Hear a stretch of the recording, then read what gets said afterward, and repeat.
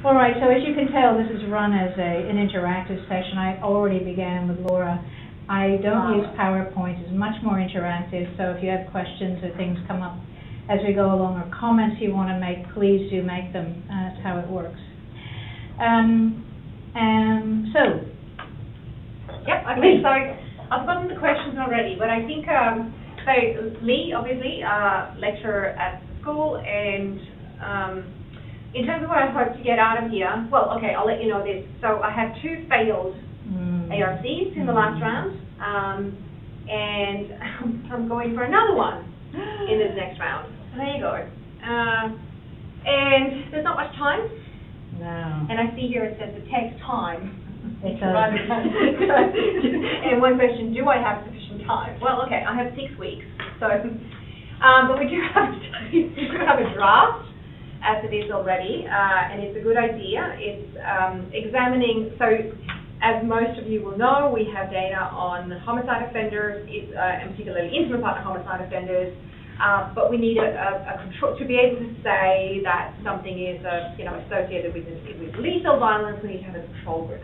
So in this study, we're building on the data that we already have. That's how we're selling it. We have this data, rich data, but we need this non-lethal sample in order to be able to make comparisons across. So we're, yeah. Okay. Anyway, I'd like to talk with you more about your project.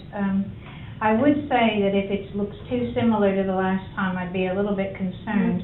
But when I gave this presentation to the law group last month, Sue Berner-Price said she had failed 3 times with a similar grant, and then she finally got her future fellowship. So the general advice is persevere, but I'd be concerned if it's looking too similar to the last ones that haven't gotten up. No, this is different. Different, okay. This is different. All right, okay. Very different, actually. Okay, and so what you're hoping to learn is how to be successful this time. Is that right? Could I just get it that way? Okay. Susan. Can I just say one Yes, more thing? please. How to sell a criminology project in this day and age where criminology is a difficult discipline to be in. It's divided. If you go to the wrong person, they don't like your where you come from, your institution, your quantitative approach, etc. They'll push you away, and that's it, and you get bad scores. So I just, how best to sell it, and I mean, we're considering going to psychology this time around. Anyway, that was it. Yes, that part of the process can be a bit demoralizing. Also have some, I mean, quantitative projects do get up. Look at Tina Murphy's and Adrian Cherney and Susan. I mean, quite a few do. I mean, that are mainstream quantitative. I say mainstream, you know, lots of numbers as compared to. I do kind of slipstream quantitative as compared to mainstream. But so they do get up. I think it's important to get over the sense that there's a conspiracy there. I really think that's important. Otherwise, you'll just lose moral strength. So we'll just have to kind of rejig the mindset there, although that can be difficult. I have a few stories about that to share from law as well. Okay, Susan. Hello, Lara. This is Susan Davidson. Okay, I'm just here because Matt and I asked Kathy to run this seminar, and I wanted to come along and be supportive and hear what advice she's giving to everybody, and also hear about the projects that people are planning to do. So I've actually sat through Kathy's seminar before. I learned a lot from it. I'm sure I'll learn again today. Anyway, so. I hope it's not too repetitive. I do add a few jokes, new jokes every week. You know, I get a repertoire of stories over the years, so they keep adding up. So so I can get credit for your ARC, can't I? Yeah. As Ingrid Eisenstatter says, it takes time and a team to win grants. She does not mean a team of other scholars. She means a team of reviewers. And so no one person can ever take responsibility, although we all would like to. it really is a group of people and you need to really gather that group together. I mean, I'd be gathering your names now for reviews, and you'll be aghast to find out how many reviews I get. I'll save that for later. Okay, but lots and lots, and that's what really it's all about. Emily. Hi, I'm Emily, so I'm a lecturer in the school. I only got my PhD at the start of this year, so I don't have, like, same boat as Lara, have some vague ideas of projects I would be looking at within the next 3 to 5 years, but I think I'm just here to sort of learn as much about the process and then hints and tips of future career planning and all that sort of stuff. Excellent. Now, you can hear okay? Yes, There's not only am I mic'd up here, but there's apparently speakers in the ceiling, so we have pickup everywhere. Kirsten? Yeah, I'm Kirsten. I'm a research fellow working for Student Medicine here. I am trying to finish a DECRA in the next 6 weeks, and it's going to be about the effect of rising imprisonment rates in communities on the people living in them. And what do you hope to learn or to contribute today? Well, of course, how to get your DECRA proposal. The money. Okay, how to get a grant. That's why I'm here. Okay, right. Tariro. Hi, Laura. I'm Tariro. She can't see you unless you really put your hand up very high. See her?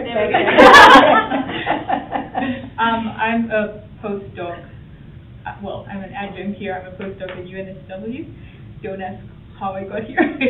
I am here because I have no idea about writing grants, and every time I knew Lee was applying for 2, I was expecting her to get it. I was expecting lots of people to get it, and then they don't get them, and you think these are amazing projects. So I'd just like to understand the whole process more, and because I come from I've got lots of different backgrounds, my projects aren't really coherent, so I'm not planning to apply for anything at the moment, but when I do, I'd like to just know how to bring it all together.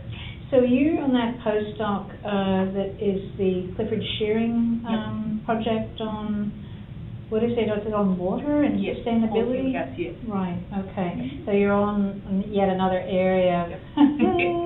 You'll have to use your diverse experiences, water, police, put it all together into one global project. Matt. So I'm Matthew Brown, Research Development Officer for the next 2.5 days. And then I'm over to the research office. But yeah, so it's a similar position to Susan here to sort of support the process and also, learn some different perspectives on. Matt, people don't. No, we didn't know you were leaving. Okay, so I'm heading over to the research office on a secondment for throughout January and February. Okay. People that know, people that don't know. So yeah, that'll be during that ARC. This is this is a development happened in the last week. Okay. So he's taking over what was Claire White in research. Yeah. We have just had a meeting with Jenny Wilson, who is going to fill as much of Matt's current role as she can. So Jenny Wilson will be our Jenny Wilson. Really? She's back? She's not back. We're going to employ her on a casual rate to basically support everybody who's putting in grants for the next grant round. Excellent. She's great. And then Matt will be kind of input into the CCJ and GCI application. Are you taking Claire's role? Yeah. You are? Yeah. Wow. Temporarily. Temporarily, yeah. Hopefully. Yeah. Right. Not be him. It's a wild time, those 2 months. Yeah. A wild time in the research office. They secretly hope you start in the position, so you come back. Come back and tell us how it really works inside. Well, it should be good. I'll make some networks and contacts over there and get a better perspective on how the whole process works. So I think it will be quite beneficial. Okay, thank you, Matt. And Hennessy. Hi, Laura. Hennessy Hayes, criminology lecturer in the school. So I... no, it's this way. I'm so confused. So we're about to commence a pilot study, Martine Powell and Pam Snow at La Trobe and I, that we're hoping will inform, what's the goal to inform a much larger linkage project. we've pitched it as a discovery twice before, and it really is much more of an applied project. Right. To help the department develop much better intake processes for young people and victims going through youth justice conference processes here in the state. Okay. And what would be Martine's role in that? Yeah, so it's with she and Pam have collaborated quite a lot in New South Wales and Victoria looking at language deficits of young people in detention and correctional settings. And so now we'll be able to have comparable data in kids in youth justice settings, which is a much more conversational or demanding intervention than youth court. So, and they've found in those two jurisdictions about half of those kids in detention have clinically significant but undiagnosed language deficits that just really made things a lot worse in terms of their interactions with justice officials. It just didn't go well in a lot of ways. Okay. So yeah, that's the aim. So I'm hoping, Kathy, that you can tell me exactly how to get that. I do have a formula. I definitely have a formula. The question is, can you do it? Yeah. Do you do it? Do you have the mental and physical strength, fortitude, and perseverance to do it? I hope so. Okay, that's all it requires. And the answer must be yes. But at least for myself, my formula has worked, and I have a few little tips that might, but a lot of it is just we might want to close that door in a moment. Thanks, Martha, when you come back, you can then introduce yourself. But I've been thinking about all of what I do in getting grants, and this is exactly what I am relaying to you all, okay? This is exactly what I'm relaying, and also what I've done as an assessor. So here's Masahiro. He's a PhD student, has at least, 10 articles now? How many do you have? 6 peer-reviewed journals. Yes, he's getting his track record developed. So you can take And why are you here today, and what do you hope to learn? Yeah, so I'm a CCJ PhD student, so obviously I'm not writing for ALC grant, but I'm here to learn how to write a successful grant application for my future career. That's why. Masa has also been successful so far in receiving, you received 2 scholarships from Japan, haven't you? Yes, so far, yes. 2 scholarships. I think there's a relationship between whether people, as graduate students, win awards and whether they go on to win them. So you have a good start in thinking about how to write successful applications. It's not an absolute prediction, but there is some relationship there, I think, talking with people over the years. All right, so some of you are on to particular projects, and others of you are just osmosing possibilities for the future. And what I want to say about those on specific projects is that you all need specific advice for your project.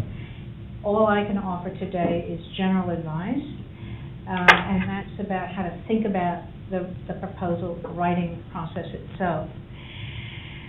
The Einstadter 2-pager back-to-back is quite useful. Well, it's useful in the sense that it gives general advice. I read this article after I prepared my remarks some years ago. I'm using similar remarks as I've used in previous years. And she's saying all the things that I will say. Or I said even before she published this article, let me reinforce. That is to say, we all say the same thing. And there is a standard set of ideas out there. You must just take those on board. What I'm going to be talking about today is something that people often don't also relay, which is how to think about the process. What's going on in your mind? What do you think about in terms of yourself and your own intellectual direction and capacity? This is often not discussed in these proposals. This is often these proposal kind of tips that you see written up. They're good tips, but I want to dig deeper into what I would consider to be the cognitive process in thinking about writing a successful grant. So I want to give a story from last time I gave this, about a month ago in the law school. There were a guy kept chimed in from the Gold Coast, although I couldn't see him like I can you, Laura. And he said he wanted to know how things worked on the inside. He meant by that on the inside of the ARC decision-making process. Now, he had a similar experience as Lee. That is, things did not work out well. He had reviewed proposals that he thought were great and they didn't get up. He had put in proposals and they didn't get up. So he figured there was something nefarious and kind of problematic going on in the bowels of the ARC. And it was this that he wanted to learn from me, how it was all working on the inside. And I said, no, Charles, I'm talking about the inside of your brain. That's what we're talking about today. And that's often not discussed in these tips. So, now we have a new person here. And I've met you, and I'm forgetting your name. Tell me again. I'm Katie Hildreth. You're Katie, right. Okay. Now, Katie, we went around the room and introduced each other, and I asked people to say, why are you here today in the sense of what you hope to learn or to contribute, and what are you planning to do? Can you just summarize that for us? We've just gone around the room and done that. I'm here because I'd like to learn more about the ARCs generally. I've applied for grants from NIH in the States, but I don't know much about how it compares to the ARC process.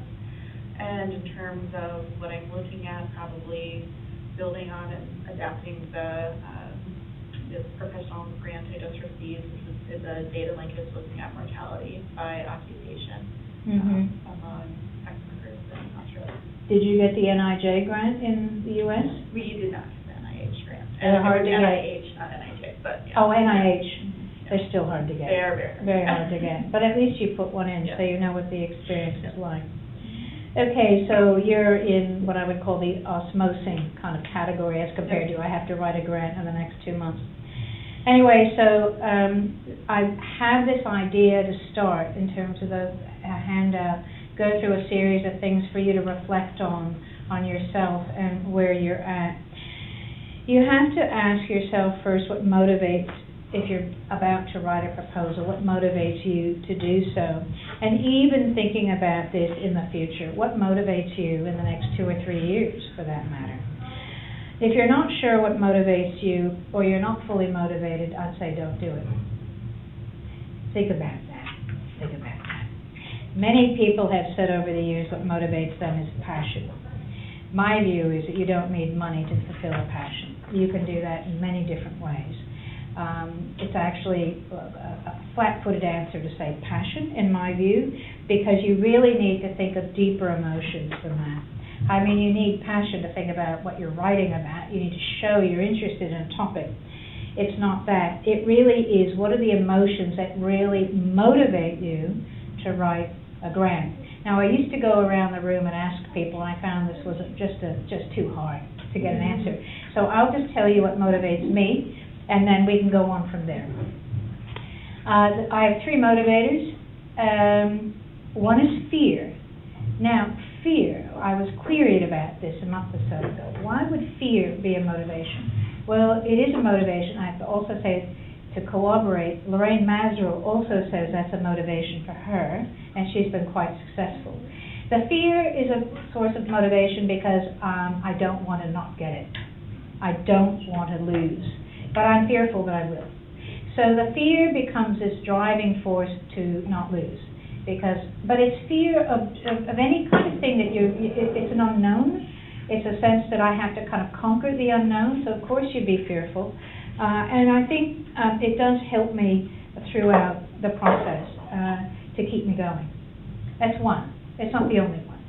The second is obligation. I feel I need to kind of bring money in to support people and to advance the status of the university. And remembering, ARCs are not about money for the university, they're about status, especially when we're talking about the social sciences.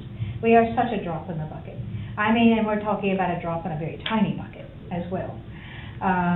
In fact, it has been said that we should just do random allocation of grants rather than going through the expensive process of review, because so little money is given in the social sciences. We're wasting a huge amount of money in this competitive process.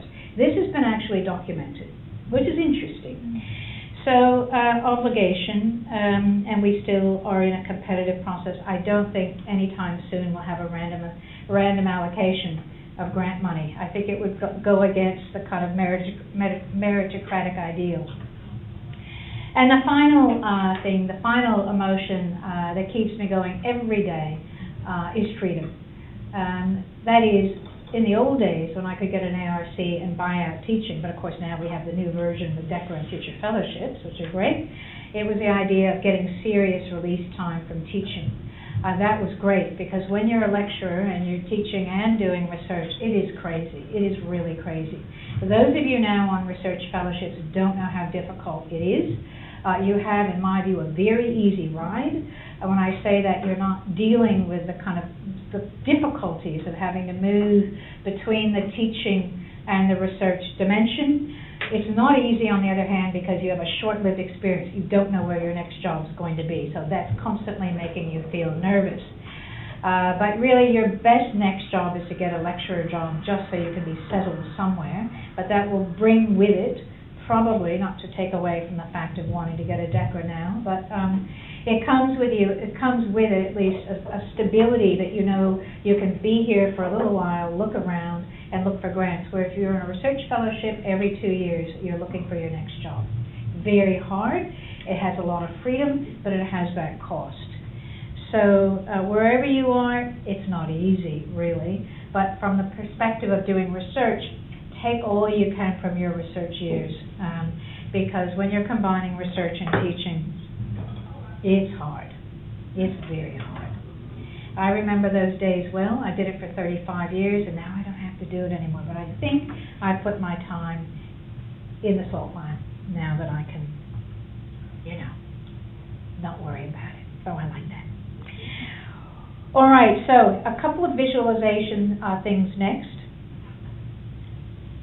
This is the end point that you have to have in mind, and then we'll go back to the start. But the end point is, I want you to visualize a pile of ARC proposals. Yours is in that pile. Imagine a pile of 50, and it's on an assessor's desk or on a College of Experts desk.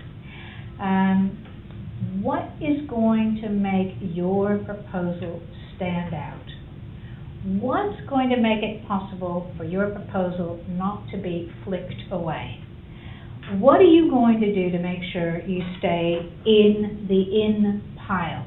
So in that in pile, roughly on current percents, is that you need to be 10, maybe 9.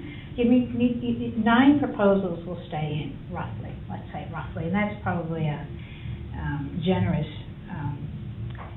estimate.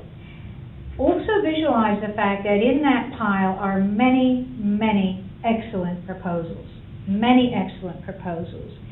Some are very, very good. And I will tell you later, don't use very in any of your writing, please. We'll say why adverbs are useless in most of your writing. So, but I will say very and actually, just because I don't know what to do when I'm talking to a group, so don't do it in your writing. So you need to figure out how your proposal is going to stand out. And there's a very simple rule I use, which is you really have to be on the side of your assessor. You really have to think of your assessor and look at it this way. I've heard this to be the case. It's not the case with me when I read proposals, that the assessors are in their bed, kind of flicking through their pile of proposals and throwing them on, They are reviewing a lot of proposals very quickly. They are not reading your proposal word for word. Don't even assume that. They're probably reading the first page and tossing it. That would be my assumption. Not until I get on the College of Experts will I know that, and I'm hopeful to do that one day very soon. But they have to make a lot of decisions rapidly for a large number of proposals, and that includes, and quite importantly, who the proposal is going to go to for review. That's a very important role. Can I just check if people are clear on how you have like a carriage person within the College of Experts and then it's sent out to external reviewers as well? Why don't you just explain that, because this doesn't always stay the same. This changes over time. Yeah. Okay, so your proposal goes into the ARC. The project title, the A4 summary, the A5 summary, and your FOR and SEO codes all sort of fit into this matrix that spits out some keywords. That then, the system then matches that with other people's RMS accounts. So these are people that have got ARC grants usually, or they've signed up to be an ARC assessor. It sort of matches with those accounts based on their expertise checks and their FOR codes that are in their proposals. And then someone, usually on the College of Experts, depends on the scheme, sometimes they have different requirements, but for discovery projects in DECRA, usually you've got some College of Experts members, one or two of them will sit down and look at these matches and assign your proposal to these expert reviewers. You'll go out to them, usually 4, 5 people. They'll comment on the proposal, set some scores. You won't be able to see those scores, but they'll put in a whole series of comments. That'll come back in. You'll then get a chance to respond to those comments. Still, you can't see any of the scores. You just see what they've said. And then could you just repeat that part? What do you not see and what do you see? So you see their comments on your proposal. So they'll list a series of comments under the selection criteria. You're talking about the feedback you get. I know that part. I was thinking about the inside. What happens? Yes. Then that'll goes in. You provide a response, which goes into the system as well. And that becomes visible to your College of Experts members. They call them Carriage 1 and Carriage 2, so there's 2 people that are assigned to review your proposal. And those people usually have up to 200 proposals to review. Sorry, so there are 2 people on the College of Experts that get your... I thought there was only 1. So Carriage 1 will have sort of primary responsibility for it, but both Carriage 1 and... Things change. Things do change. True, but they'll also score your proposal. You don't get a chance to respond to any of their comments.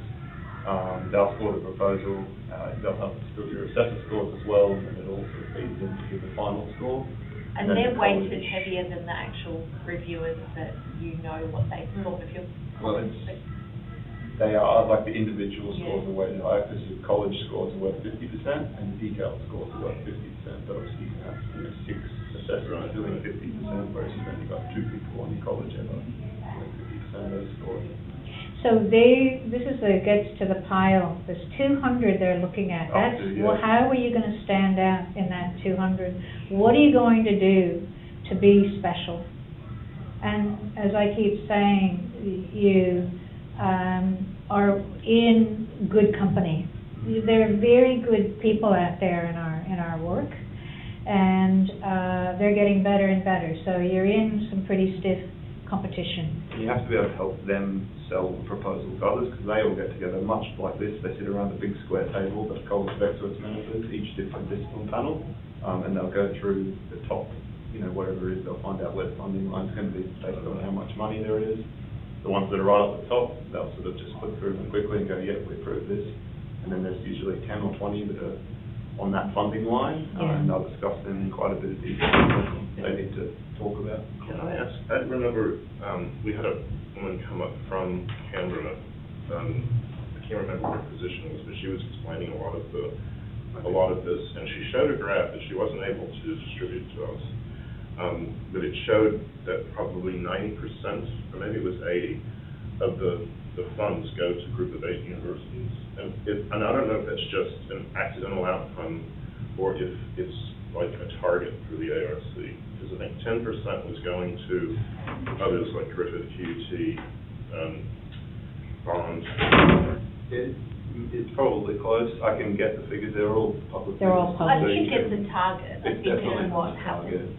It's just because, it's where, because that's 25% of the weighting, isn't it, the institution?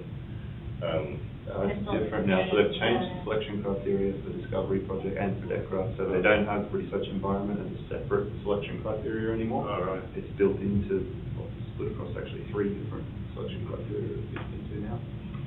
So you've really got to factor your research environment into your project description and talk about how your project's supported directly by the research environment. I think that's a big overarching thing. One of the things is that, and this is really important, the criteria, the rules, what you have to do, they keep changing every year. And so whatever I did last time is probably not, in a specific way, not relevant, but in a general way, I think things still, what I'm about to say, are still relevant. And they keep the same people on the college for 3 years at a time, so those people sort of have that perspective over multiple years. They still assess the proposals in a similar way, I would suspect. And can I ask, sorry, just with track record, which I recall once was 40% of the way you make is it the track record of individual team? Is it the track record of the team if you've got more than one, or the track record? They look at each one. It has to be the team. You're only given one score I mean, as an fellowship or assessor. exemplary, you've only got one person, but it's all the CIs and PIs. Right. Obviously, your lead CI is going to play probably a bigger role in that score. They're going to look at that much more carefully, I would suspect. Different assessors probably do different things there, but yeah, it is the team. You have to be my thought, but you'd be closer to it, perhaps, Matt or Susan. You might have got other advice. That, I mean, I've had to assess teams. I find it difficult. It really is coherence, and whether they combine to form something that I think is an excellent kind of combination of skill versus being not ragtag, but not necessarily coherent. Yeah, and you see people putting on, that senior professors. It really has nothing to do with the project, but they're just trying to grab that track record, and that assessors tend And to you see can straight smell through that right away, and it's not going to help. It's not going to help. They need to have a role. And there's something about a new rule about having to publish with people as well. Well, now they're looking at that track record, particularly in how you've worked together previously. So have you published together? Have you developed methodology together? All of those sorts of things. How are your institutions working together to some degree? Right. If you can show that there's a good connection there. Yeah. That's all important. Yeah. Yeah. It's not just that you all have the expertise anymore. You have to have some history together. Otherwise, they think you might come together and it's just not going to work. Yeah. Can I ask, Matt, when they're sitting around the table and they're talking about why one proposal should be funded over another, what are the kind of words that you hear being said? It really depends on the proposal. They'll go through, so they'll look at the selection criteria, and they'll take it back to the individual points, so you can see, like, they'll have all the scores up on the screen. You'll be able to see that, and so usually there's one area where they've sort of fallen down a little bit that's just brought it into that bracket. So the discussion's really going to focus on that. And what are the scores are? Do they all add up to 100? So they're looking at scores from 100 down to 50, or what's the metric that they're looking to score? It'll depend on the panel. So the SBE, which is Social, Behavioural and Economic Sciences, I think they have about 700 proposals in their panel. Right. So they all get sort of ranked based on scores, and then before they actually start going through that process of talking about each one, they'll just go around the room and ask people to, look at that list and decide, just identify proposals. So this is carriage 1 and carriage 2, identifying them, that are in the top that need to be brought down for discussion, or something that might have fallen down to the bottom that carriage member thinks needs to be taken up into that discussion banding. They sort of sort that out fairly quickly, and then they go through that top list and basically tick them off and fund them. They look at the bottom of the list and go, we're not really going to fund any of them. But I find it difficult because if you look at just the discovery criteria, I don't think there's 4 now that you have to score. I remember project, track record, it used to be environment, and then, I don't know, impact, whatever it is. Investigators, your project quality and innovation, feasibility, and benefit. Right. So, and there's, you only can give 4 marks, A, B, C, D in that. And I would think there'd be a lot of clumping with a lot of A's and, A's and B's, and so be a lot of clumping with the based college on members, their scores, because they've got, 100 up to 200 proposals that they're looking at. They'll normalise their scores and put them over a distribution. Yeah, but still, I mean, if they're all getting the same, even a distribution, there'd be clumps that with this identical. So I would find it hard to know how they would figure that out. But Kathy, I think your point is right, the one that you were making earlier about how you're going to make it stand out. Yeah. Because that first project summary is where they're getting your kind of keywords from for a start, and also it's the first thing that you carriage people are going to be looking at, and if you can't make them feel excited, then it's not memorable for them to advocate on your behalf later on. And if they can't understand it too from that first bit, they'll assign it to the wrong people. Yeah. They'll overrule those matches all the time. And, I have a question. Yes, please.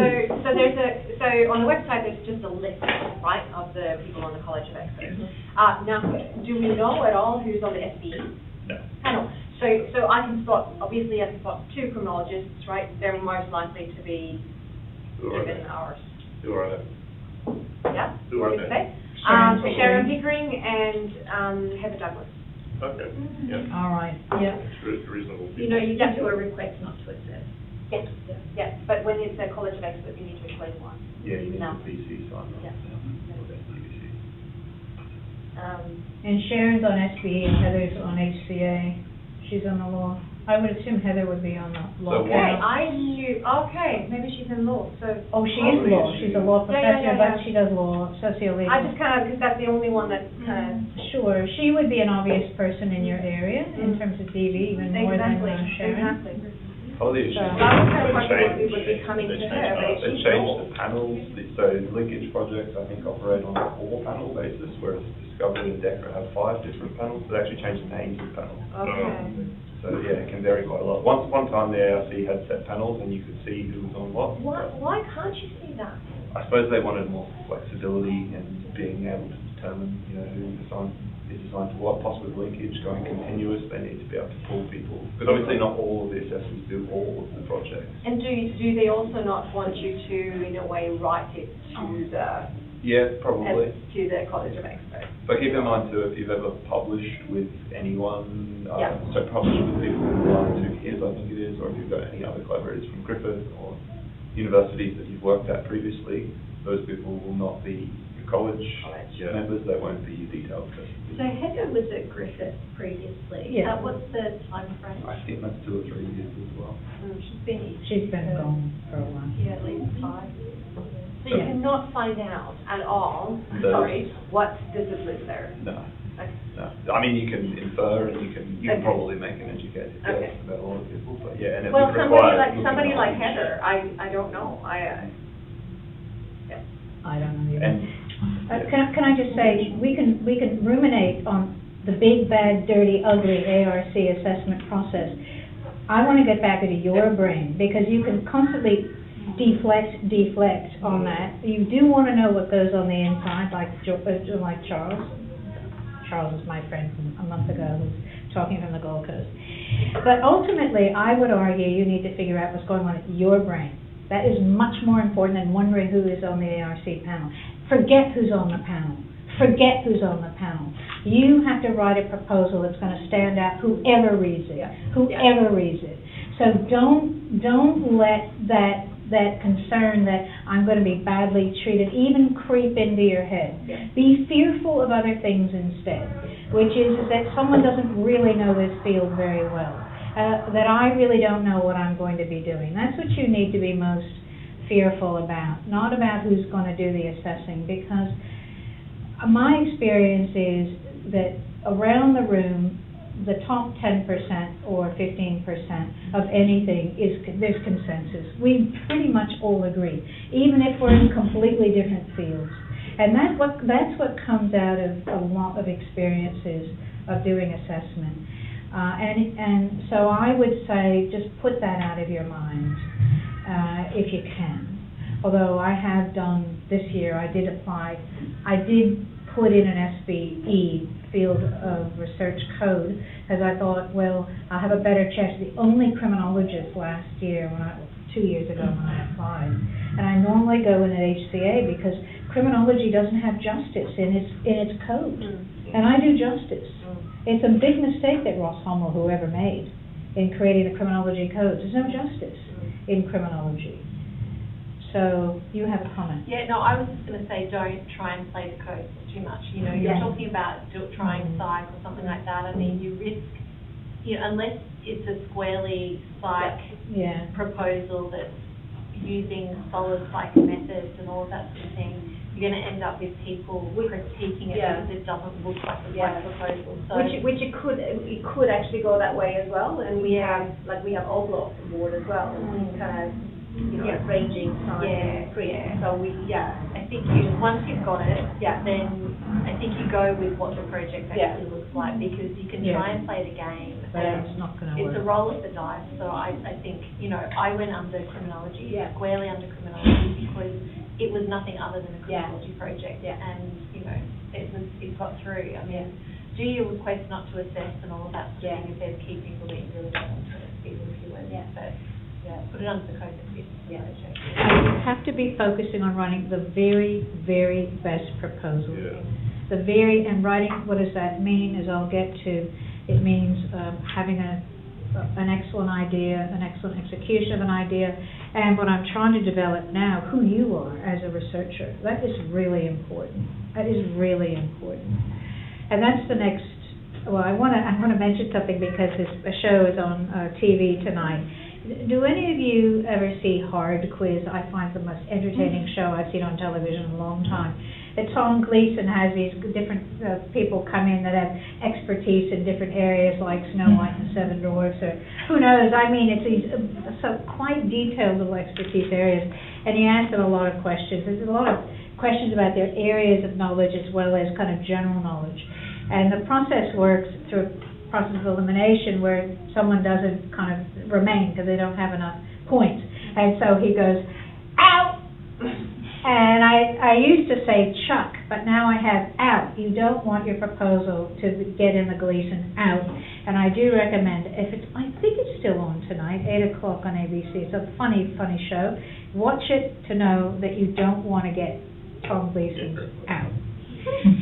All right, so the next reflection is, and this is actually quite importantly, I think it's quite important for you in terms of some of the difficulties you're facing, but anyone who's a DECRA scholar as well, and that is, you need to look at yourself from a distance and ask, what do I have to offer? What is my unique and important contribution? What do I care about? That actually is never, I keep saying actually and very, please ignore the use of these adverbs in your writing. This is not put in how to think about writing grants, but it is so important. You need to look at yourself not in a harsh way, but in a constructive way. And you need to say, what do I do well? What do I not do well? What's special about the work that I do? So you really need to develop an identity of yourself as an intellectual. Ultimately, then, you need to know yourself. Now, that is an important rule of thumb for virtually everything you do as a researcher. Whether you're writing a proposal, writing an article, or even doing a presentation, you need to know yourself. What do you stand for? What's your professional identity? What do you want to be known for? If you don't have that figured out very well, the assessor won't either. And the assessor wants to know that. They want to know what they are buying. And remember, this is taxpayer money that's buying an idea and an excellent execution of the idea. So you're selling something that will be bought. Now, what is it that's being bought? Well, it's an aesthetic, isn't it? It's something that's hard to describe. It's something called excellent, excitement, important, the right person, the great idea. So you have to get that part of the person in the story right. And as I say later, it's the combination of the good idea and the person doing it that's important. If the people aren't right, it's not going to fly. If the idea is a bit off, not going to fly. You need to show how each is going to work with the other. And you need to think about doing this. This is another kind of reinforcement from Lorraine Maseral. From page 1 to page N at the end. Every page has to keep beaming out person and project in a consistent way. If you start falling down, if you start being inconsistent, if you do anything that's kind of falling out of line from this general quest for, dare I say, perfection, it's likely to be weakened. So just keep a consistent message about the team and the project, or yourself and the project. That is important. I would also, too, and I'm not sure whether you want to look back, but it may be useful, Susan, you might have ideas on this. This has never happened to me, so I'm sorry, but it hasn't really happened to me. Negative assessor reports and not getting funded. Although I did once for a laureate. I can't remember if I even got assessor reports for that. I can't even remember. But I'm not sure whether you would recommend this, Susan, but for those who try to get proposals up and they didn't get them, how much the comments from assessors from previous years could be of some use. You got yours up this last time after getting not getting it, right? You mean the discovery? The discovery. So we didn't get it twice, so now Twice, right. but- Did you use your past comments? Or, Yeah, sorry, I interrupted. Yeah, it's just that it really is a linkage and we shouldn't have gone there. I see, Yeah. okay, all right. But, So- so now we've got the CRG to do the pilot, and I think Right. that's gonna make the linkage stronger. I Right. mean, So you're packaging it more as a linkage than as a discovery. Yeah. You might have a look at those comments. I would say at this point now, they're done and dusted because you're already writing the draft. But if you begin to see something creeping up, like the team doesn't seem to be the right team, if that's coming up a lot, I'd be looking at your team. Or the idea, oh, that was all yesterday, that's already been done. And that keeps coming up, I'd be looking at that, because I find, even if you're really annoyed with the reviewers, sometimes they do have little gems of insight, even if you don't want to hear them, Yeah, they I do took have somebody gems. off the team from the first application for the recent discovery to the resubmitting it, because although we're in the top 10% of unsuccessful, probably the harshest comments came around the team. Yeah. And it was pretty solid, but there are a few, and there was one person that was weaker, and there were Right. comments made about that person, and Yeah. you know, I really like the person, but if we're not going to get the grant, then it's no help to anybody. So I was ruthless and took the person off for the second. So you did And learn from everything that else comment. was tweaking and just, Yeah. you know, making sure that it was completely airtight. That, Yeah. you know, there weren't many comments that we really had to address, but I still, like in the resubmission, did another 8 versions of that grant. Like, you know, it was just, you know, as polished as it could possibly be. Only 8, So- and I do at least 20. On the resubmission, Oh, the first okay. one had like 20. Right. So, yeah. At least. Yeah. Okay, kind of powering forward quickly. I love the conversation, but I have to say, I don't have to talk about all the points, but I do want to get to a few. On the time to write, I won't go through this in any great detail, but you do need some good running room there. Ingrid says 2 months. It takes a lot more to get your ideas in shape and talk with people. And in our field, certainly, although she wrote this for Nature, and I think she's a biological scientist at some level. Anyway, so the idea really is to make sure you've lined up the relevant actors that you need to rely upon, the data that you need to rely upon. All of that is crucial to developing a proposal that's concrete, and the plan must be concrete. And I'll tell you more about how to make a concrete plan. So you need time, definitely. And of course, is it time to apply? Don't apply if you prefer to just get a few publications. Certainly track record can matter a great deal, and if it's not strong enough, you shouldn't go forward. You're wasting your precious time when you could be writing an article, unless your back's to the wall and you have no time left in terms of eligibility.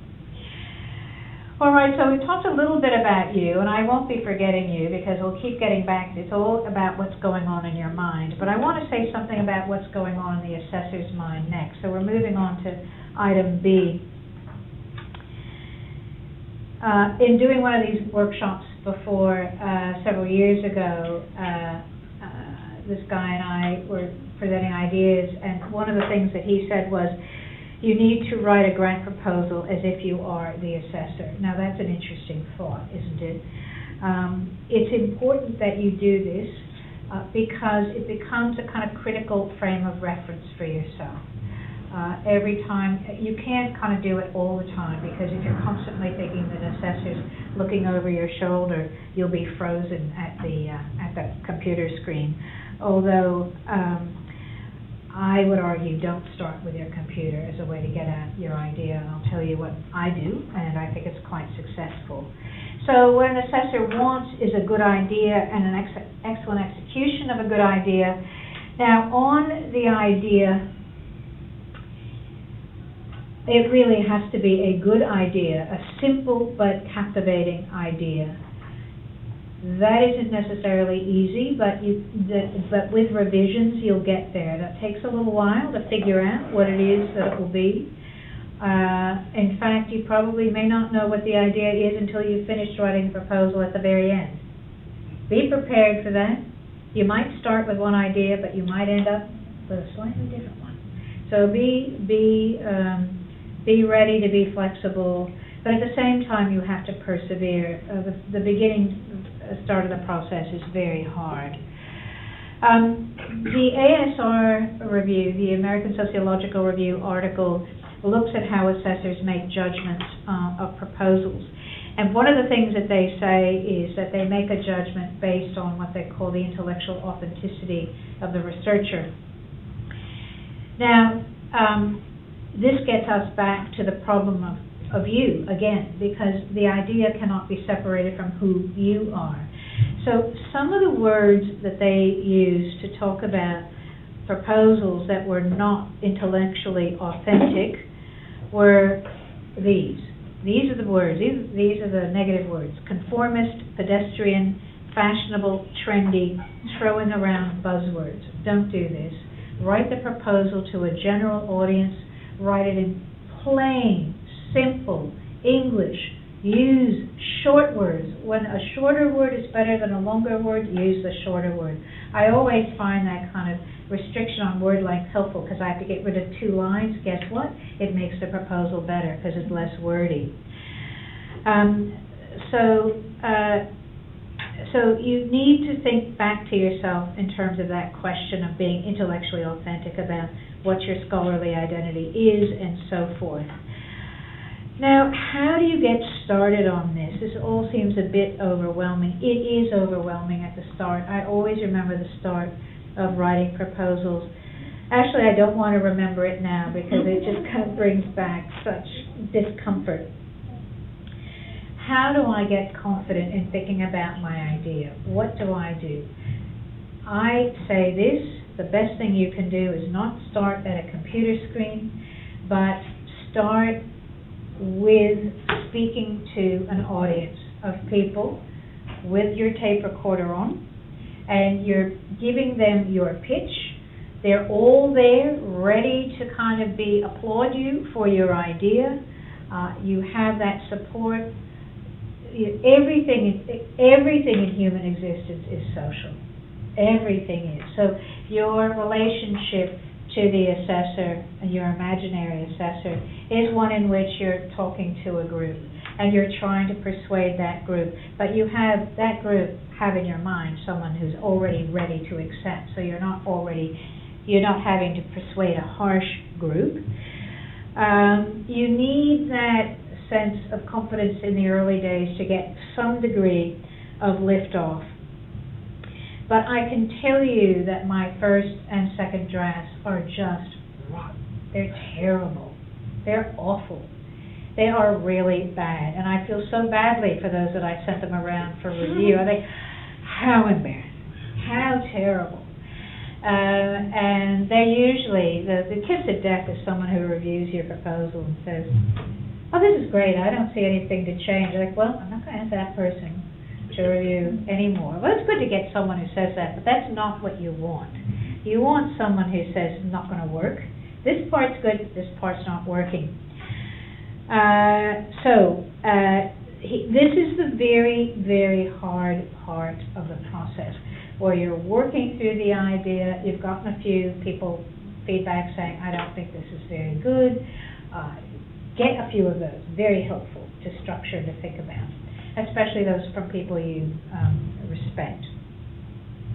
I have a tip here that I want to give you just in terms of thinking about those early days. The early days, as now I'm thinking of a discovery as compared to a DECRA or a linkage, but you know they all have these sections. Well, I get a filing tub, with those things with the hanging files.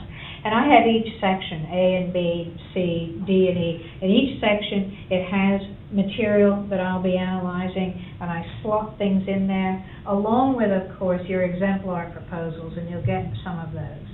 Now, why is that important? How many people can chime in and let me know how often they've lost pieces of paper in writing their proposal?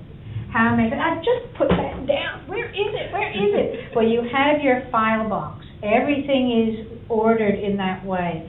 And particularly when you're doing the track record sections, which you can do in your off time, although they have to be also excellent. But it's not like you have to think about the project. You can be doing other important work. And that work on the track record part also needs to be absolutely spotless and fantastic and without error and without any error at all and consistent.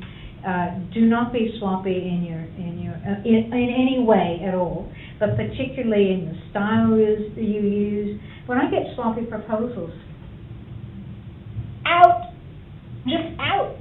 A sloppy proposal doesn't care. Why should I give money to this person? Why should I give any money to this person who doesn't respect that they have to write a proposal that's as good as somebody else's who did care? Now, it's a bit harsh. Maybe it was a great idea, maybe it was a great team, but if they can't execute it, then why should they be funded? What's their final research product going to look like? So judgments are being made of that nature as well. So just be aware of that. Just don't have any weakness at all in that respect. So, and back to consistency here, and that's part of the whole kind of stuff you worry about at the end. Don't worry about just at the end, but when you're revising and reading through and so forth. What I want to say about the idea is that you'll begin to develop more confidence as you can continue to write and rewrite and rewrite, and you'll come up with ideas along the way for how to structure it.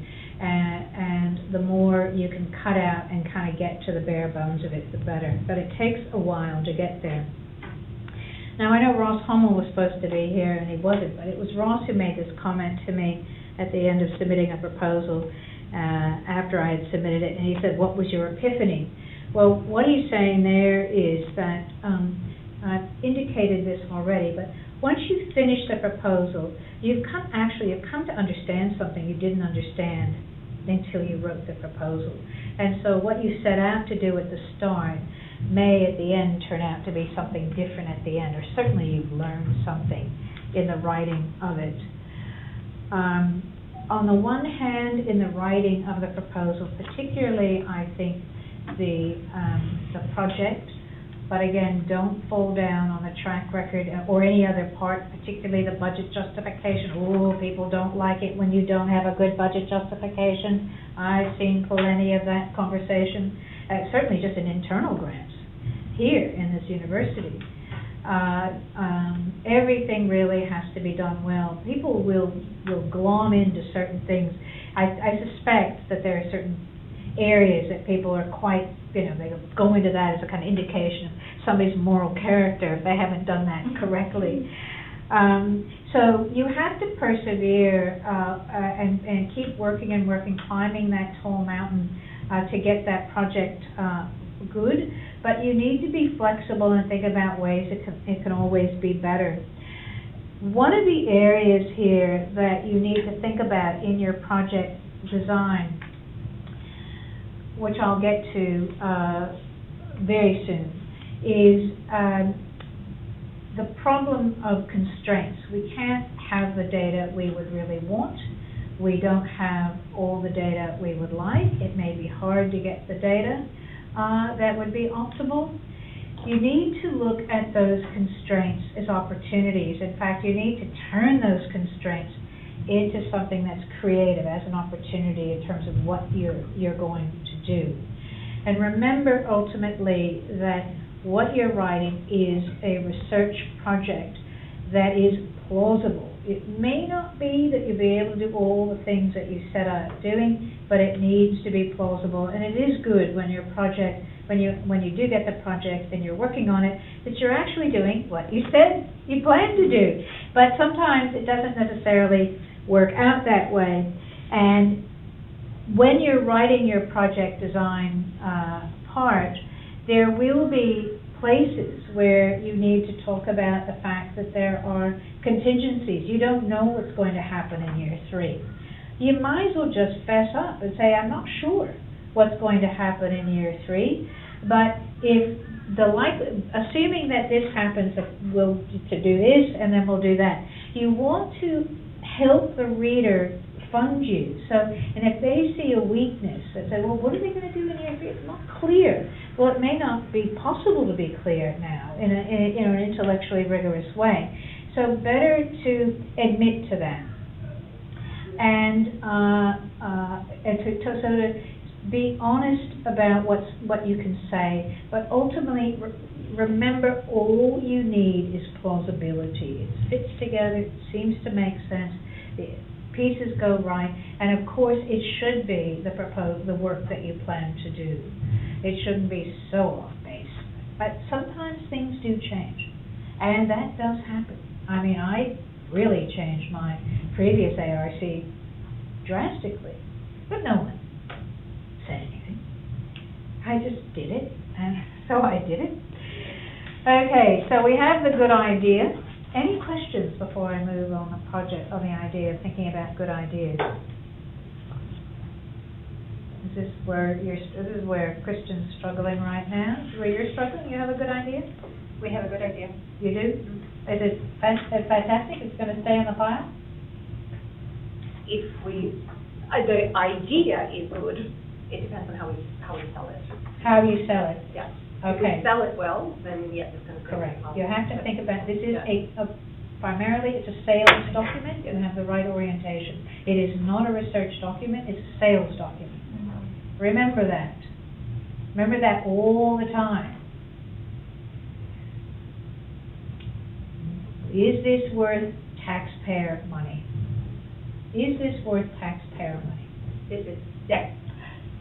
See, you're getting very confident. Right. You're going to have to keep that confidence going. And Kristen, you just need to keep working through, and then the light bulb will come out for you. But look, it's perseverance is an important quality, and what that means is get to the desk, be there all day, do not be interrupted on lollygagging around the city having fun. You have no fun writing an ARC proposal. The best thing you can do is either do meditation, yoga, or just television, or certainly exercise. Get plenty of exercise so you get good rest. And remember that a lot of your ideas are being circulated in your brain while you're sleeping. It's amazing what will happen when you wake up in the morning. Be attentive to what ideas come to you in the morning. Or any time, really, for that matter. And sometimes when I was writing my book, it's no different really than writing the ARC grant. It was when I was riding my bicycle. Oh, I know what I'll do now. So sometimes just getting away from it a little bit, then you can begin to kind of see the situation more clearly. And you just don't know what's going to happen, but just be attentive to the little pieces in the wind that are instructing you about what to do. Can we lock people in cells? What? Sorry? Can we lock people in cells? Because in the lab, there's no access to internet, no phone, no electronics. You can just sit in there and write. Well, the best thing I would say is find the place where you are most productive, wherever that is. And make sure no one interrupts you with what's going on in their life. Just let them know you have no time for them. Unless you see them later for a drink or dinner. Then you can have time. You need a little break. But you want to turn off your phone? Mm-hmm. You need to be very careful with how you work most productively. You need to have an excellent workspace where you won't be distracted. You really need to think about it. I'm concerned with Kirsten that she's not going to have a distraction-free workplace. It's what I've said to you. You need to find a good place. I'll stop and have you in the morning. have your file box, have all the tools, so you don't lose pieces of paper. And that may happen, you also are gathering pieces of paper that you'll use later. And they're there, but then you can go and look. I just found that really helpful. It always helps me. I wrote my book that way as well. I had a hanging file for each chapter. It was quite useful. quite useful. And then I had this chapter where I had to integrate kind of 3 different sets of literature. I had them all sitting in the same file.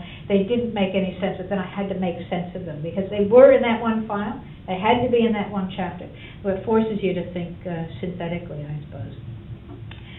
All right, the most important part of getting a grant, and we're almost, gee my gosh, I better stop, is the excellent execution of a good idea. The most important thing you can do in your whole career is learn how to write brilliantly.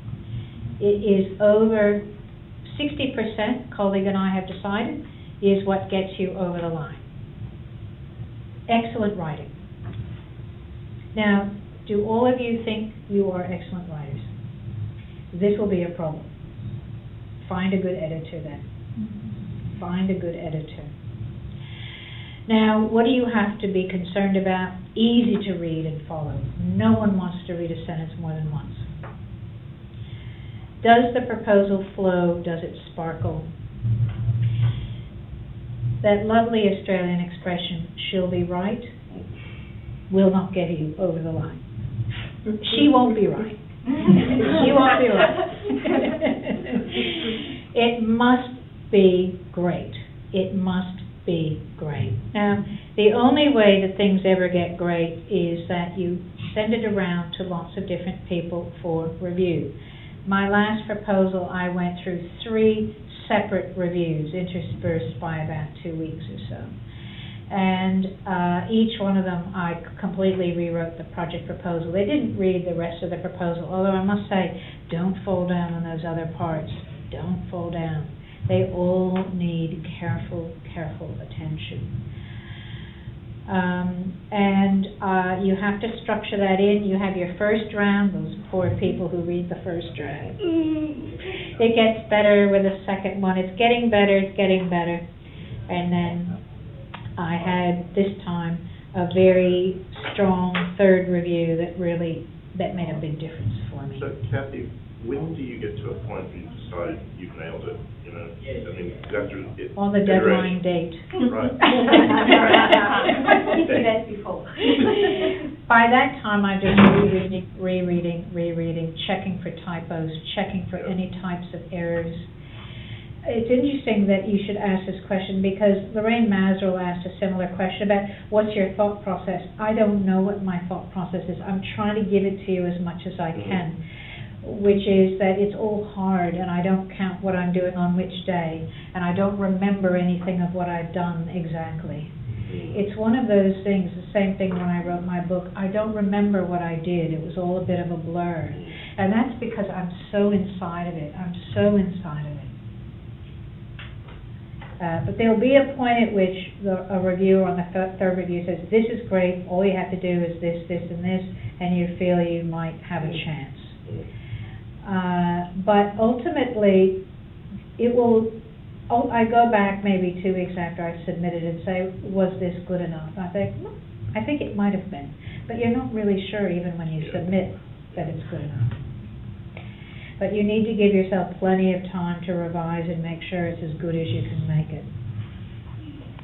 Now, on the research plan, on the excellent writing, you must get Strunk and White.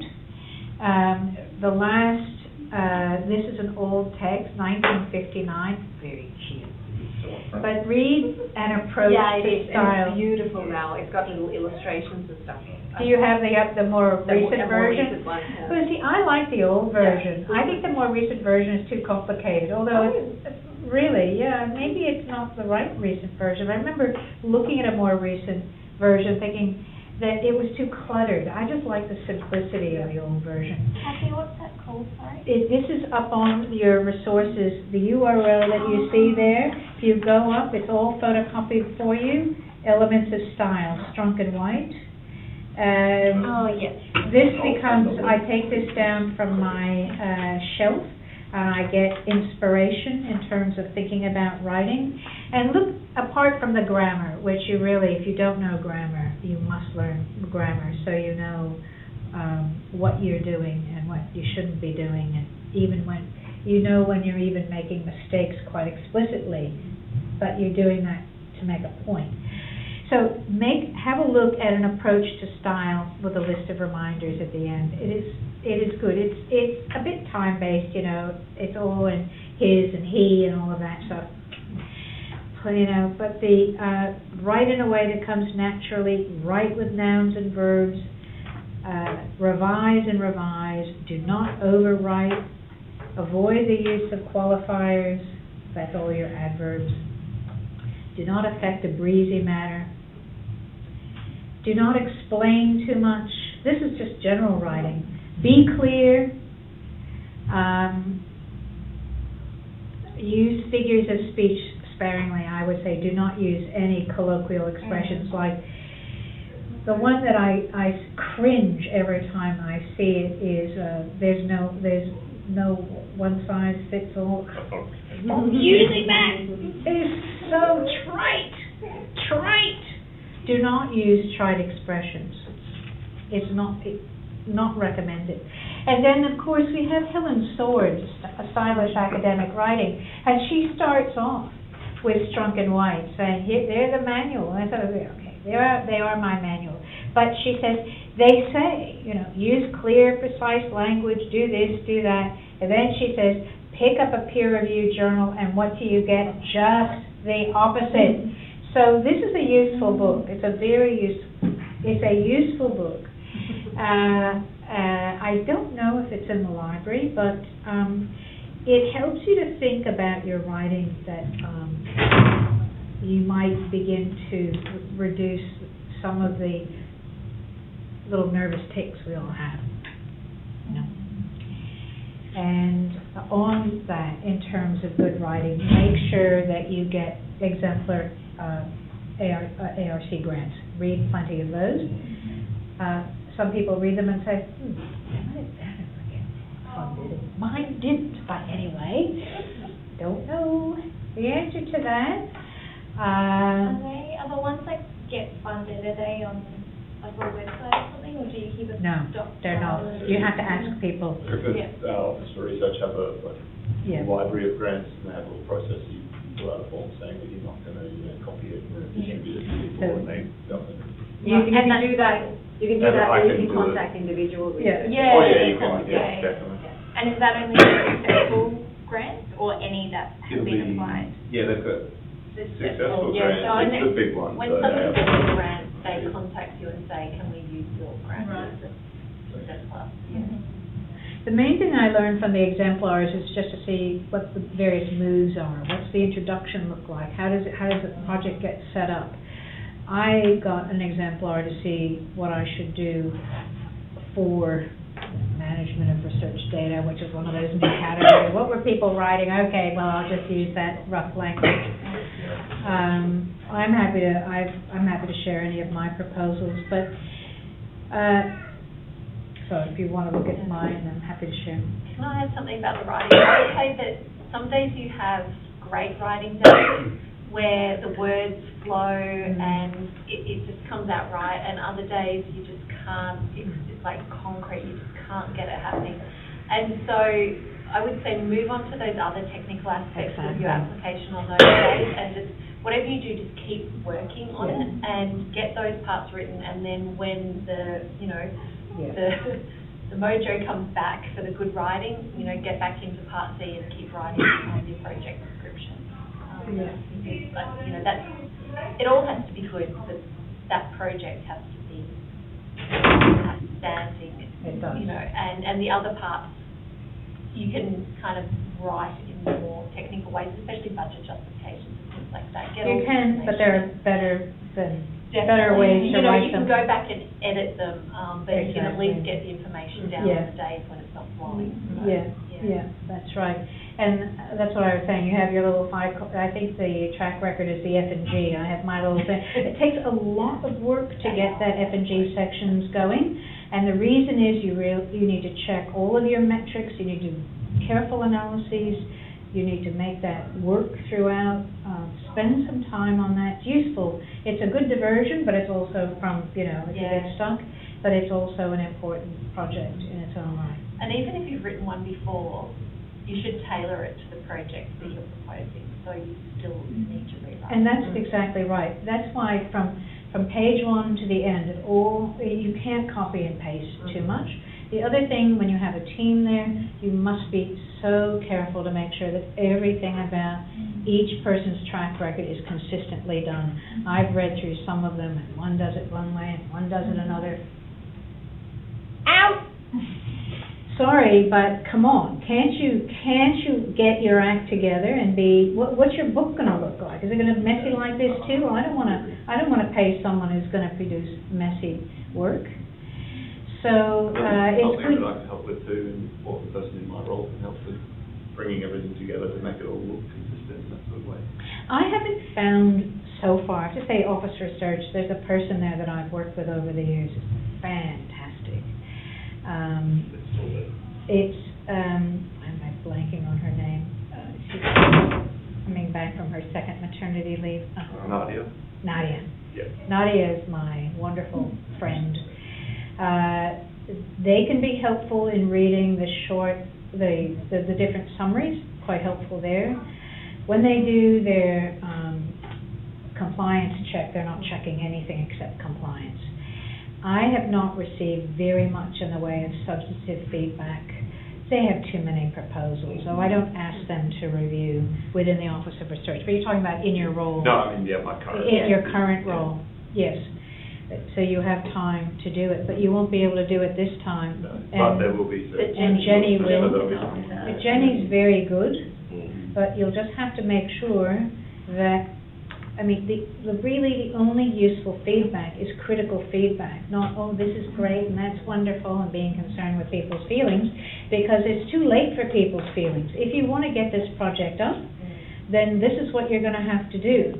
The reviewers are not concerned with the feelings. Yeah, well, I mean, I try to work with the kind of positive aspects of something at the start in brainstorming. Oh, I mean the ARC reviewers will not be concerned about your feelings, so you need to deal with the work comments now. Exactly, that's why you need critical feedback. Now, I know you're packing up. I do have one more important thing to say. Do you have to take the bus or something? No, I go to the Sal prison? No. The cell? There is one important thing that I need to tell you about in terms of your research plan. It's the biggest tip of the day, which is that when you write that research plan, the assessor, the human being making an assessment, wants to see action. They want to see you doing something. They don't want abstraction. They want, come on in, that's fine. They want action. So you need to screenplay your research design. It's not your methods, it's your design. It's the overall design. Think about the project as design. If you just get stuck on methods, that's a small part, but it's the technical part, I suppose, the design. The design is the overarching set of tasks that you're doing that put the project in its full glory and its full importance. And sometimes that means drawing from different domains. I have over the years had study 1, study 2. There weren't really different studies, but different domains of knowledge that were answering the question. And so use screenplay. Looks like Hennessy has a question. No. Okay. So screenplay. Now, is that clear when I say screenplay? It means you will use the active voice as compared to the passive voice. And if you don't know the difference, action means that you are saying, I or we'll be doing this. And at last proposal, I used CI throughout. I found that rather easy to do. In the past, I've used I. It doesn't really matter. But I did try CI, and it seemed to work well because I had to reference myself a lot. My CI's prize-winning book. I'm not going to say my prize-winning. CI's made it a little bit more modest. So you can use either. Of course, if you have multiple CIs, you can use we, and that makes it easier.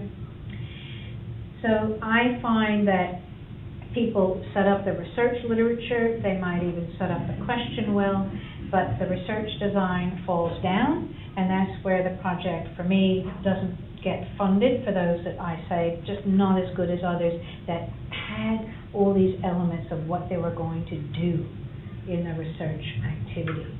That needs to be exciting, and the assessor wants to see it. Again, they're buying you, the idea, and something that's plausible and realistic, which is the other thing. Be realistic. Don't say you're going to do this, and then that, and then this, and then that. So, no, you can't do all these things. It's not possible. Don't say you're going to be doing that if you can't. I think I'll just stop there. I do have things on team organization and track record, but we have actually already covered that. I can't remember on feasibility and impact. There may be problems. It can be hard to write those sections. I can remember feeling awkward writing those sections.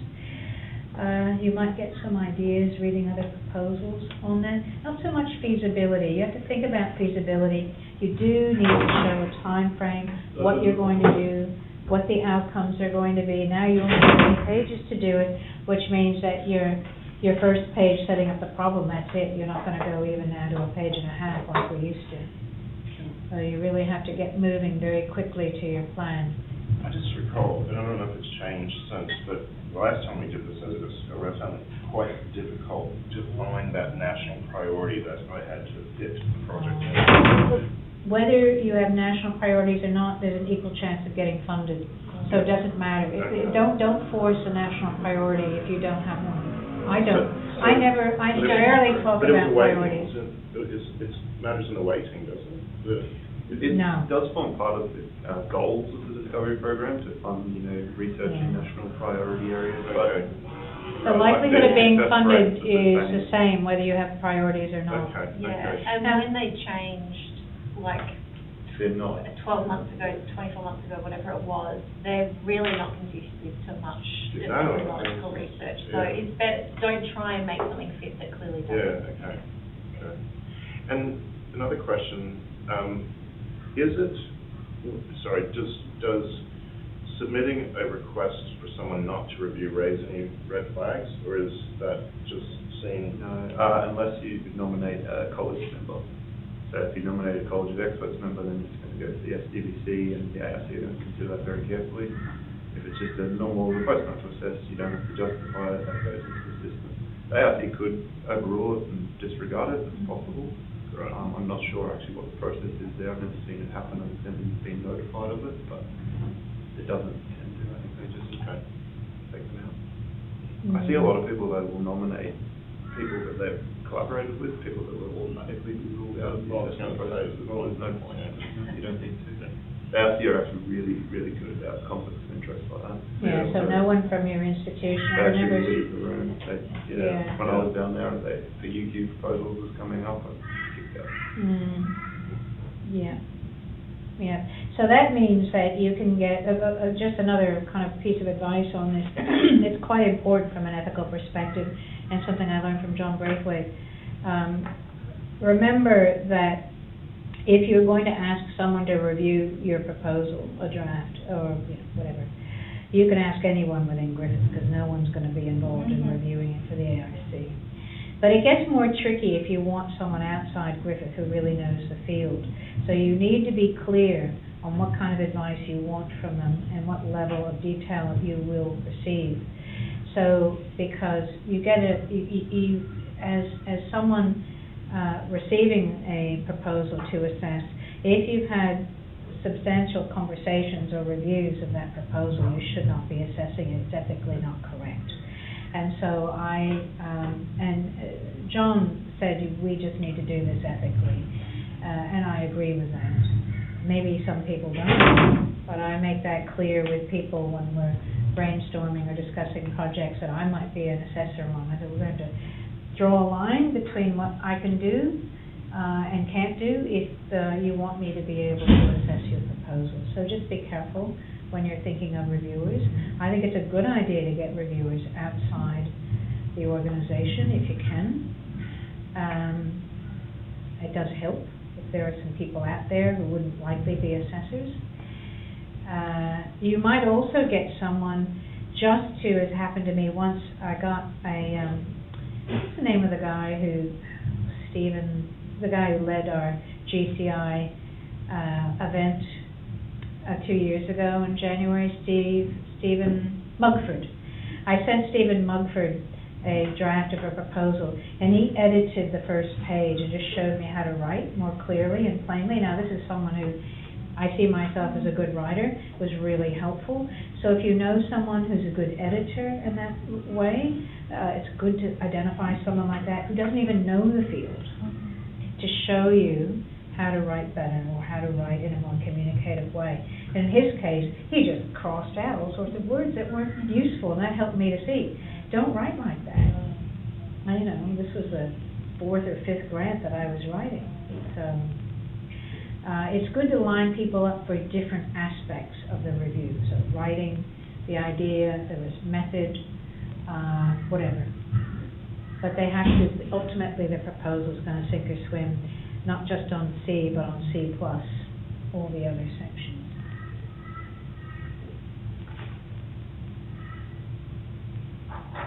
If there's anything else that I must say.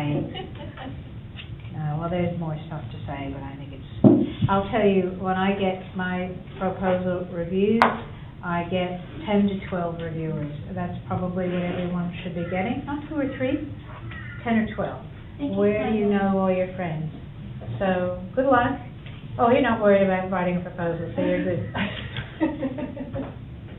So line people up in advance, know who's going to be in review process 1, review process 2, and your hardest reviewer in 3. Okay? Yeah. I also get like international people that I know are experts in the area and a very low chance of being asked to review the proposals because they're international. They will ask some international sometimes, but who know the field really well and can really critique or say, hey, something just emerged in this field, you should be aware of that and build that into your proposal. And you know, I find it useful to get that. It's good to get people outside of, they see things differently even if they're not familiar with the ARC process. The more and varied intelligences that you can bring to bear, the better. You learn from everyone. Yeah. You really do. So just so I'm clear, what you would normally do is you've got a set of reviewers for that proposal, the project description, and then other people to look at your budget and your budget description? Or? No, I don't have anyone look at that. Oh, okay, so it's just the project. What I probably get Nadia in the Office of Research to vet very carefully are the project descriptions, and they do read those, and they can be very helpful. Yeah. Because they know that is critical, and the language needs to be right. It can be hard as an academic to write those to a general audience, but you need to do that. So it's just the C section that I give around to everyone. There wouldn't be any reason for me to share the track record, but for some starting out with a DECRA, maybe there would be. I would suspect you'd want advice on all the sections.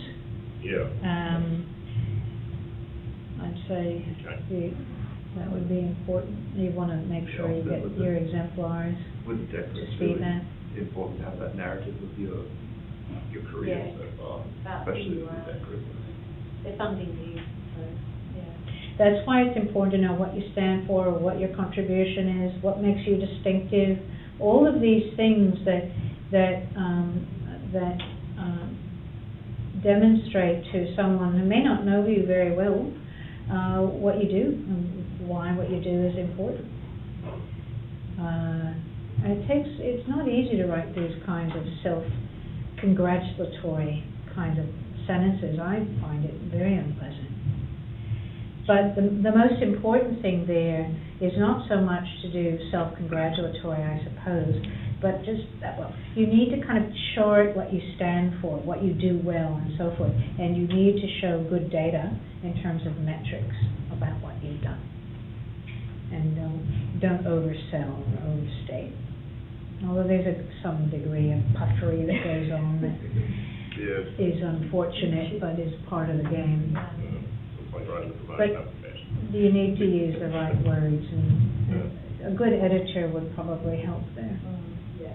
Do we have any good editors lined up? We in don't this have process? any, It would be good for people to get some editing Yeah. advice. yeah. I mean, I do line editing, but it is really hard work. It's hard work. I know when Lorraine Mazarot went through mine, she was just like, get rid of all the little words that don't mean anything. It was the Exactly. adverbs, but it was also the little words that you put at the start of the sentence before you get into the meat of the sentence. Yeah. And, you know, I write like that, but now I go back and afterwards Yeah. I take it all out. Yeah. And that helps shorten the application too, but it makes it a lot easier to read. Exactly. You're just So- not wasting words on. I think, it's a good experience to say you have a paragraph, I need to get rid of 2 sentences, how do you do that? It's amazing that it reads just as well without those 2 sentences, all those words in those 2 sentences. Yeah. But I would definitely, I mean, Jenny Wilson can go through your budget and your budget justification with a fine-tooth comb, and I would suggest that you use her for that. Especially, I mean, I think anytime I've got experience in doing budgets and that sort of thing, but I never kind of trust that I've got it all right, and what I think is justified might not be clear. And the amount of changes that you make that sometimes you don't realise that you've got to go back and tweak something that you had in your budget as well, because everything has to line up. So use her for that, and I would also get, maybe not the first time, just get your project description out for review, but definitely get your whole application out for review before you submit it as well, because I think that you can get feedback on your road sections and all that sort of thing. So like if you need, I definitely, So- I just try not to use people too early for all of that sort of stuff. Yeah, I try and that's get what- that as good as I can, Yeah. but get the feedback on the project. Yeah. So who is Jenny going to be the point person for managing all of this? Okay. Yep. And it just needs to be clear what everyone's roles are. Yeah, so I mean, with Matt only emerged in the last week, we met Yeah. with Jenny today to kind of do a handover and make sure that she is okay to come on board virtually immediately. So we're just ironing all of that out, and an email will go out. And she's already been made aware of everybody who's submitting a grant through the ARC rounds, and she's going to be in contact with everybody anyway. So who is submitting? Lee? Kirsten? Jackie Hummel, Andy. Jackie, right. Andy Keller. Philadelphia. Is she submitting with somebody else? Yeah, or, she's got a couple of people. Yeah, with Mark May. With Mark. Oh, with Suzanne Korsted. Yep. Yes. Right. And Yeah. also Michael Townsley, Dan. They're going to and resubmit. They're resubmitting. He hasn't come to speak with me. Anyway, he has a theory. I think that he has a great project. He has a great project, but nasty reviewers. That's kind of idea. Yeah, but he's had reflection on it now, and he's going to make some changes. So. Yeah. So is Dan still going to be on? Dan will be a PI on it. Oh, okay. And so that's it, just 5? Yep. Oh, that's not many. No. Oh, we can work with that. Yeah. Yep. I'll just have to figure out what my role will be. I think I'm definitely working with Suzanne and, yeah, I think so. They've asked me to. Yep. But, Yes, you are down as their mentor. yeah, I am. And they're having Sue and Yorick so far do peer reviews, but I'm sure they'll get some other people as well. So, Well, they've been, York's been successful, Andy's been successful, Mark has, Susanna should know. It's just a matter of how it all comes together. I think that's going to be the bit of a problem with that proposal. Manuel Eisner is the Yeah, Claire Tilbury, she's been No, successful. she's not down. But you are down as a reviewer for Michael. So. Am I? Okay, that's fine. That's right, he asked me. That's right, he asked me. Yes. Yep. I remember that now. And I know you've been providing. Yes, I'll work with you, yeah. Oh, you better get on top of it. Get your workspace. We had a great get your meeting files yesterday. out. Yeah, it's progressing, the concept. Oh, good. Excellent. It's sounding exciting. We'll talk about it on the way down on our Uber on Sunday.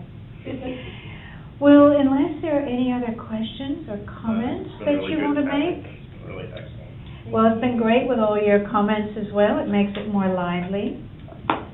And all we can do is just do our best. Just do our best. to the very best we can. And I do recommend watching Hard Quiz Inspiration, tonight yes. for inspiration. Inspired, yes. I look forward to it. Okay, thank you all. Thank you very much. You're welcome. You're welcome. Thanks very much. Bye.